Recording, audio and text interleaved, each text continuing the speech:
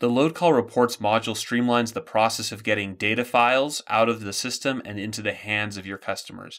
While LoadCall does offer the ability for you to create accounts for your customers so they can log in and get the data in real time, a lot of them probably won't want to do that, and they'd prefer to keep getting the Excel or PDF reports that they are used to.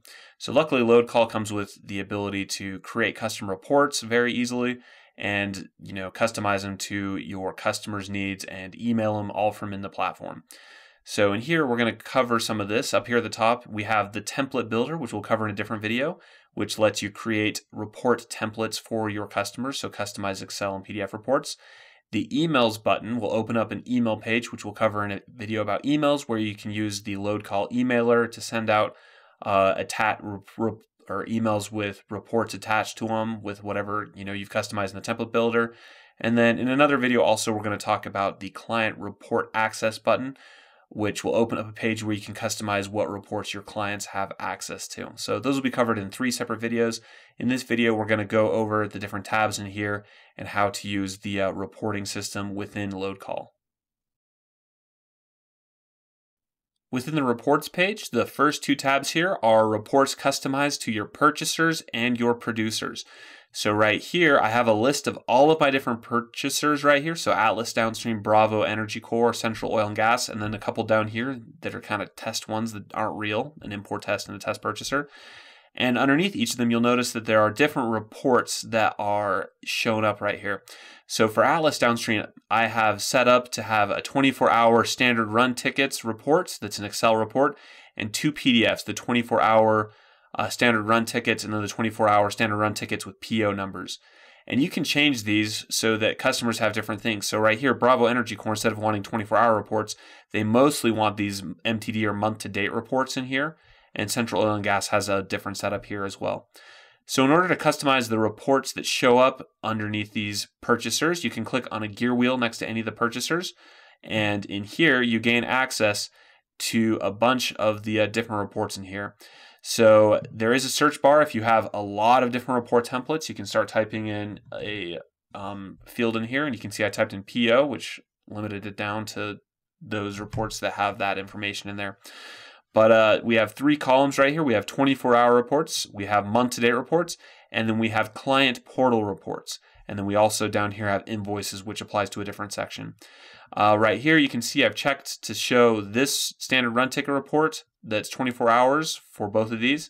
If I wanted to add the month-to-date report as well, I can check this box, and you'll notice over here we got another Excel that shows up right here with the month-to-date. The client portal report is the reports that are accessible that you want your clients to have access to. So you may not want them to have access to a bunch of internal reports that you may use for them. But you can check the reports that you want them to have access to.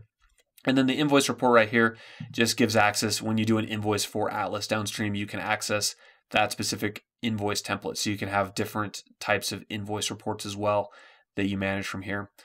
But once you've customized that, you can click on any of these reports, and what it'll do is it'll pull up a window where in the 24-hour, you can see it's got the 23rd to the 24th, whereas I click on a month-to-date one, it'll do from the 1st to now.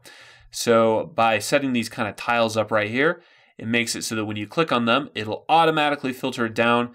You get the start date, end date. It's set up so that all you have to do is click down or load report, and it will go ahead and download a report for you that you can open up in the specified format. So that one's a CSV file. If I downloaded this one instead, it's going to be a PDF file, and you can open it up and take a look at it right here. So it doesn't look like that there were any tickets for the 24 hours. Instead, if I do, month to date down here, it's going to take a little bit longer because there's actually data on there. And then once I open that up, you can see that I have that report right here. So the producers is the exact same, except for instead of filtering for a purchaser, it'll filter for a producer if you need to send reports to them. I can go ahead and click on this gear wheel, activate them, and say that Aimbridge uses these couple of reports right here. And then when I open this up, it'll obviously filter it down to include just that information, and I can download those from there. So those are kind of the first 2 tabs where you can create pretty much shortcuts to get reports that you use on a regular basis for either your purchasers or your producers. While these first two tabs are pretty useful to create a bunch of shortcuts so it's fast to go in and click through and download the reports you want, the LoadCall also supports the ability to have kind of customized from the top reports right here. So if we come into the Tickets tab, then we can choose the exact parameters that we want to use when we download our tickets. So we can choose specific dates and times. We can filter by any set of the purchasers or producers, pickup, drop-off locations, carriers. If you have a specific bill of lading that you're looking for, you can put that in there. So what this lets you do is really quickly go in and choose the specific parameters that you want to use when filtering down the report. And then down here, it'll just have all of your different report templates that you have accessible that you've created here in the template builder. So you can click on one of these, and based on the parameters, it will download it. These other tabs over here have different types of reports. So tickets are kind of the main report thing that you're going to be downloading, but we also do have jobs. This will just load all of the active jobs, and you can filter down by the specific region if you want to just see loads for one of your regions. So this will just pull any live active loads that are either unassigned or assigned out to drivers that have not yet been completed. The Directory tab will let you download reports that pull information for your carriers, pickup locations, drop-off locations, producers, purchasers, regions, etc.